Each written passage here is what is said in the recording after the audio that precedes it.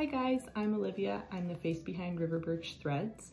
Today's tutorial will be focusing on using embroidery to jazz up the pocket on a pair of denim jeans, or they can be pants. You can use a shirt, anything that has a pocket will work. The pattern we'll be using is available on my Etsy shop for download with the PDF. It's linked in the description of this video. This project is aimed at beginner to intermediate level stitchers. Embroidering on denim can be a little bit trickier, but hopefully by the end of this video, you guys will all be pros. All right, so let's get started. For this project, I'm using Sulky Stabilizer. So it looks like this. They're 8x10 sheets and they're printable. So you can actually stick this right into your printer, which is what I've done to get my pattern. The reason I've chosen to use stabilizer is that it allows me to pre-print the pattern, stick it directly onto the fabric, and then I have a guide while I stitch.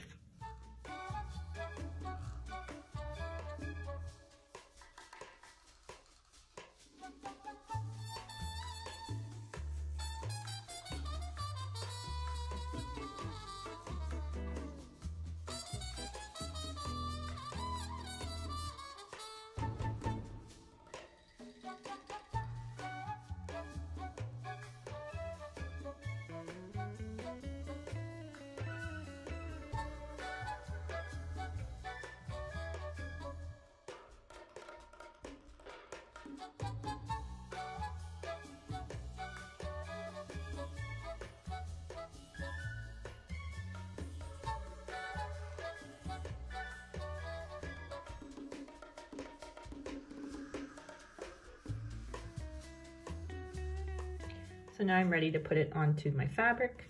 You'll just want to make sure it's free of any hairs or dust before you stick it on. So you peel off the mesh sticker like that. And I'm going to place it, sort of tuck it just underneath the pocket part like that, and just push it down, making sure all the corners go down. As you stitch, the sticker does kind of pop off a bit, but it's okay, you can usually just push it back down. So I'm happy with that placement. And then I'll take my stickers that are going to go on the pocket and repeat the same thing. Peel it off. And just position it where I want it to go. Right there.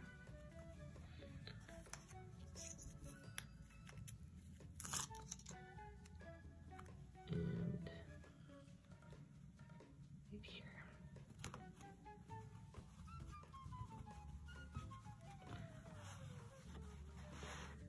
And once you have something like this, you are ready to get stitching. Starting with the sunflowers, and for that I'm going to use DMC 732 for the stems. So pull down from the bottom of the skein about an arm's length of thread. Embroidery floss or thread is comprised of 6 individual strands. For this you're going to separate 2 and you're going to just slowly pull it down. Once you have your 2 strands separated, thread your needle and pull it through. Now for this project, we're going to pull it all the way through so that the ends match up and tie a double knot.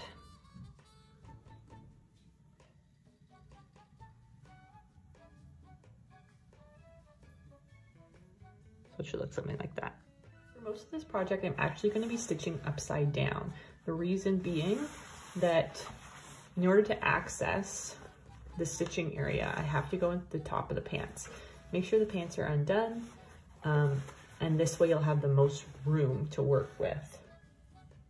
Making sure there's nothing in my way here, like pocket liners or tags, I'm going to take my threaded needle and I'm going to go underneath the fabric and I'm going to find the bottom of that stem for the sunflowers. And I'm gonna pull my floss all the way through like that. And I'm going to start by doing a stitch called back stitch. So I'm going to do a stitch length, which is for me about 1 centimeter, and I'm going to pull that through like that. And then I'm going to jump a stitch length ahead, pulling up all the way through, and I'm going to come back down through the tail end of my previous stitch, and I'm going to pull that down. One more time. I'm hopping a stitch length up, pulling it through, and going back down through the tail of my previous stitch. And I'm going to keep repeating this process until I've done all the sunflower stems. I've almost finished stitching my stems, but I ran out of floss. And so what that looks like on the other side, I have about this much left, and this is where I want to cut it because I want to have enough room to tie a secure knot on the back. So I'll show you how I do that. I take my scissors, snip, separate the floss into those twos again, and then I'm tying a double knot, and I'll trim it. You should do this every single time you run out of floss as you go. This will keep the backside nice and tidy. And I'll just trim that original knot. There we go. So it should look something like that. So now what I'm going to do is, again, I have my original strand, and now there's 4 left. So I'm going to again split it into 2s and separate the floss and thread the needle. Now I can jump back in from underneath, and I really just had 1 more stitch to do. Pull it through and go down through the bottom side there. Okay, so now what I'm going to do, using the same color, so I'm already set up, is I'm going to fill in those leaves. So for the leaves, I'm going to be using a stitch called fishbone stitch. So to start, I'm going to come up through the top of one of my leaves, like so. Pull your floss all the way through. And I'm going to come down another stitch length, so approximately 1/3 or halfway down the leaf, like that. Next, I'm going to come up on one of the sides, it doesn't matter which one. Pull it through, and I'm going to do a slightly longer stitch and just slightly cross over that original stitch. And now I'm going to switch to the other side and do the same thing and go back and forth. And eventually you'll start to see a leaf formation taking shape.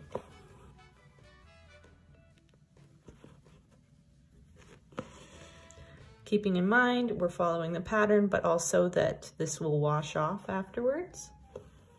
So you don't need to worry if there are lines showing.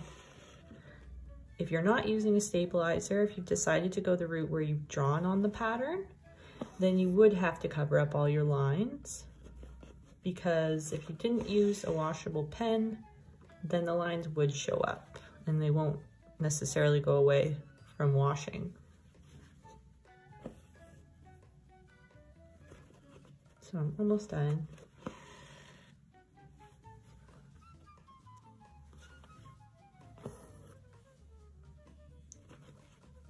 There we go. So that's our fishbone leaf, and I'm going to repeat the same process for the other 2 leaves on the sunflower. Once you reach this point where you have the stem and leaves filled in, wherever you are with your floss, cut it and tie a knot.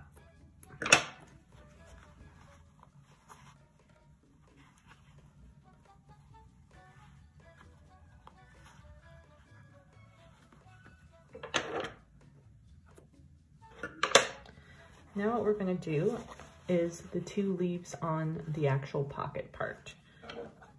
So if you need to rethread your needle, do so, or just retie that knot. Pocket is a little harder to work with because you, depending on how large your pocket is, you don't have very much room. So as best you can, you're going to get your needle to the top of one of these leaves, and push it through. And then you're going to continue doing your fishbone stitch. Now you may have noticed that when you're stitching on a seam, it's a lot harder to push the needle through. This is absolutely true, and all you can really do is just use more finger strength. If you're finding it's hurting you, a thimble might be the right answer for you. Personally, I guess have developed a callus, but you should give yourself breaks because it's definitely a lot harder to stitch on clothing than it is just stitching using just fabric stretched in a hoop. So I'm just repeating that same technique for fishbone stitch. This time it's not upside down, so that's nice. I'm going to do that for both of these sleeves. If you have something like this, you're going to trim off your floss. And because you're so close to the edge here, just be really careful that you trim it well so that you don't have floss popping up through the up the pocket. That was probably pretty difficult. I still struggle with it just because it's just kind of awkward to stitch like that. So don't be discouraged if you poked yourself or you found that difficult. It definitely is. Even though the stitches we're doing aren't super advanced, I would say this project is more advanced just because it's really awkward to stitch inside a pocket. For the sunflower petals, I'm going to be using DMC 3820, and again, pulling an arm's length of floss. I'm going to split it into 3s this time and thread my needle. So I've split my floss into 3, I'm going to pull down and I'm going to thread my needle. So again, I'm always starting from underneath. I'm going to start at any point on any flower petal, pulling through the fabric, and I'm going to do a stitch down like that. This is just a straight stitch that I'm doing, and I'm going to continue doing that.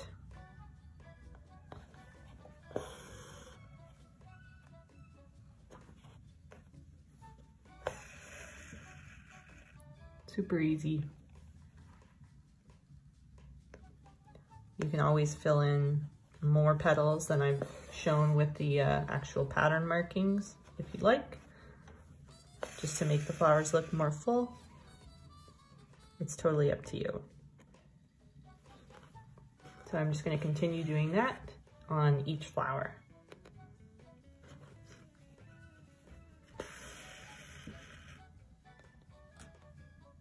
So you should end up with something like this. This next part, we're going to be using DMC 840. I've split the floss in 2s and I've doubled the floss over and tied my knot. We are going to be filling in the center of the sunflowers using French knots. So this is probably the trickiest part of the project. So once you're finished with this part, the good news is the hardest part is over. So we're always starting underneath the fabric. You're going to come up, it doesn't matter which flower you start with, just somewhere around the outside of the flower, the circle. So you're coming up, and then using your non-dominant stitching hand, hold your floss about this distance. You're going to wrap once, twice, holding that tension. You're going to find a spot right next to where you came up, but not the exact hole. Push down, and then basically you're going to find the needle underneath and pull down, all the while you're keeping the tension with the other hand and giving yourself a nice little knot there. So I'll show you again. Coming up through the fabric, I'm holding it about this distance, wrapping once, twice, keeping that tension, pushing through, and then I'm finding it on the bottom side and pulling it through. This stitch is really tricky because you kind of have to use 2 hands and you kind of have to maneuver your garment a bit. So once, twice, push through. For me, I find that the trick is all about tension to get good French knots. There's another video on my YouTube channel you can watch that goes into more detail about how to do French knots if you're struggling with this. So I'm going to continue doing French knots until I filled in all 3 sunflowers. Okay, great job. If you've made it this far, that means you're through the hardest part. So next we're going to be doing the daisies. I'm starting with DMC 3362. I'm using 2 strands of floss. So again, I'm always going to be starting underneath the fabric. I'm going to find the bottom of one of these daisy stems and come all the way through, being careful not to snag the pocket. And I'm using that same back stitch to do these stems. So just to recap, I'm doing a stitch length up like that, pulling it through and hopping forward a stitch length, coming all the way up and coming back down through the tail end of my previous stitch. And I'll continue doing that until I've completed the stems. So once the stems are in, we're going to do the little leaves, and we're just going to be using a satin stitch, which is just a filler stitch. So I'll come up through the top of one of the leaves, pull all the way through. I'm going down to the bottom of the leaf, pulling down, and then I'm just going to switch sides and do just a straight line of stitch until these leaves are nicely filled in. It's probably only going to be 3 or 4 stitches.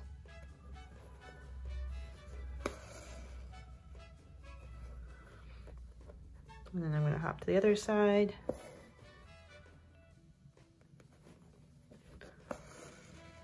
And it'll look something like that.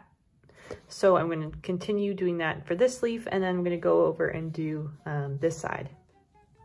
So now you should have something like this. I'm going to use the same color to do these 2 outside vines on the pocket. Now, if you're like me and you still have some floss left over, you do have to cut it. You can't just come up through the fabric, because otherwise you'll close off your pocket and it won't be functional. So make sure you're snipping the fabric before you're starting, or sorry, the floss before you start on the pocket. So I've rethreaded my needle, 2 strands of floss doubled over. And again, I'm gonna pull up this pocket, and I'm starting at the end of my little stem here, pulling all the way through, and I'm using, again, back stitch to do the stems, and I'll be using satin stitch to fill in the leaves. So when you're finished, you should have something like this. Now, at this point, you may be feeling kind of frustrated. I'm sure that was pretty difficult. When you're working in a pocket, you have such restricted stitching room. If you stabbed yourself with your needle, you're not alone. One thing that may be happening to you, it may be feeling like your needle is getting kind of sticky. That's because you're passing through a sticker essentially every stitch you make. So if that does happen, just wash off your needle. It will continue to happen as you stitch. That's just kind of the price you pay for working with a stabilizer. So next up are the daisy petals. We're going to be using DMC Blanc, so just a white. I've split the floss into 3s and doubled it over, starting underneath the fabric at whichever daisy petal you want. You're going to come up, pull it through, and again, we're just using those straight stitches.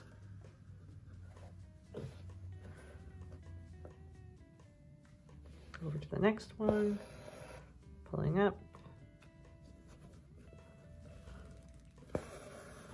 and coming through. And I'm just going to continue doing that until I've filled in all of my daisies. So you should now have something like this.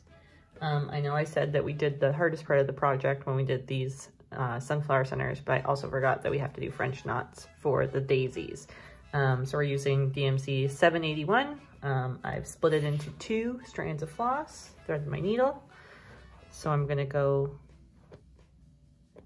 start from underneath like always, find that spot, pulling it through, and just a recap, non-dominant hand, wrapping once, twice, and then pushing the needle through and pulling it down.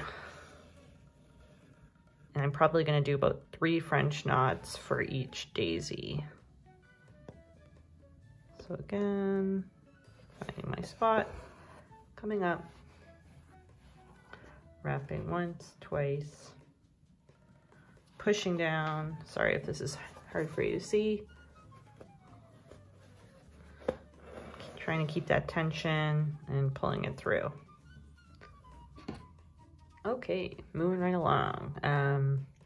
Next we're going to be using DMC 500, which is like a very dark green. Using 2 strands of floss doubled over. And for this, I'm going to do my little bud stems. So this one, and this one. So again, I'm going to start from the underside at the end of the stem. Pull all the way through. And I'm gonna go up my stem using back stitch. Super easy.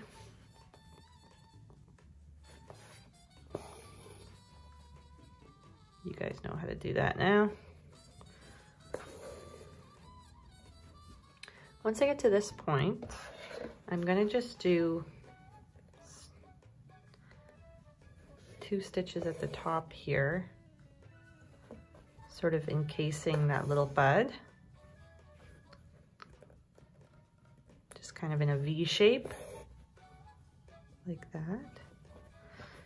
And then I'm going to go down the stem, doing 1 sort of side stitch on every bud, like that. 1 here.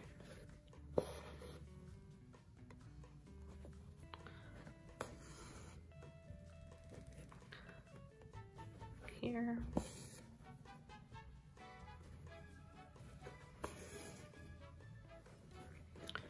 And here. And I'm going to repeat that for the other 2 stems as well. Okay, so you should have something like this. You'll notice I just filled in this little guy that was attached using backstitch and our satin stitch for the leaves. If you struggled doing this, fine, because it was hard to get up in this pocket, you are not alone. Obviously, you're in a very confined space. Again, if you absolutely couldn't get all the way up there, don't sweat it. Remember, this washes off, and you can always like make your design curve over this way or something like that. There are always ways around it. Okay, so next I'm going to be adding the little flowers. I'm going to be using DMC 3064, and I'm going to use that for these 2 stems. For this part especially, if you feel like switching up the colors and making it your own, absolutely do that. These are just colors that I'm using, but these can absolutely be substituted. So I'm starting with 3 strands of floss doubled over. I'm coming underneath the fabric, and I'm just going to do straight stitches following the shape, which is 3 stitches. So 1, and then doing a V shape like that.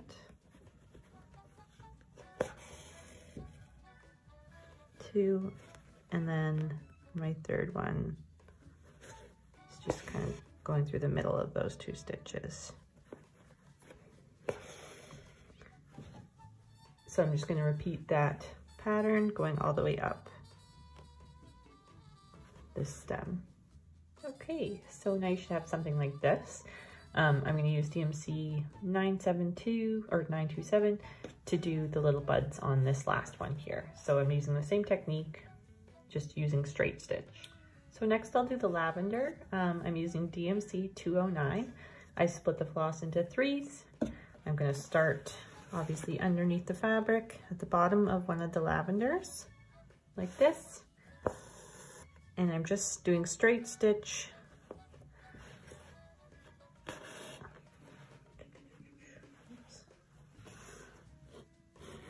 Pull it all the way through in V shapes. And I'm going to go about halfway up each stalk of lavender using that V shape like this.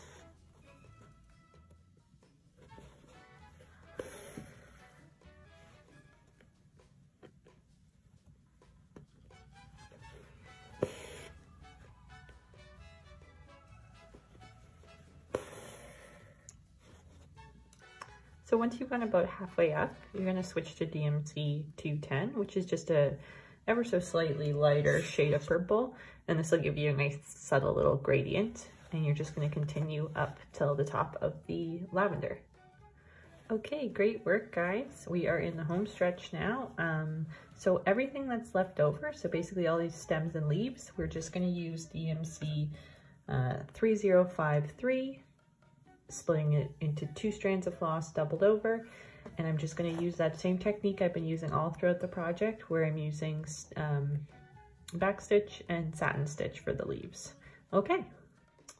Okay, so great job, guys. Yours should look something like this. You can turn it around and everything's filled in. So the next step would be washing off the stabilizer. So I'm going to show you how to do that.